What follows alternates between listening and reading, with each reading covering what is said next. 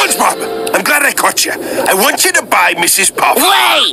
Don't tell me! You want me to run down to the store and buy Mrs. Puff something she doesn't need, then you want me to run back here so you can say, "Arr, SpongeBob, you're spending all me money." And then I'll say, "But Mr. Krabs, I'm only doing what you said." Then you'll say, "We're not talking about this or this, we're talking about this." But lad, this time's different. Mrs. Puff needs this. Are we going to the park soon? Please, lad, I'm begging you. I'm a lonely old crustacean who's found love. Don't let me lose her.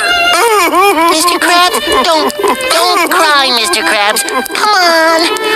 Okay, I'm gonna get it, see? Cheer up, Mr. Krabs. Here's that washing machine you wanted. Cheer up?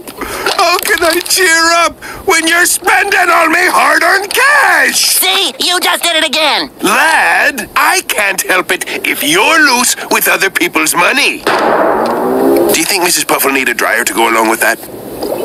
Well, Mr. Krabs, do you want to know what I think? Brugga, smelling on it, Mr. Krabs! Yugga, hugga, murgan, wallet! Zippy, bibby, spin! Ribby, whippy, ship of Mr. Krabs' wallet!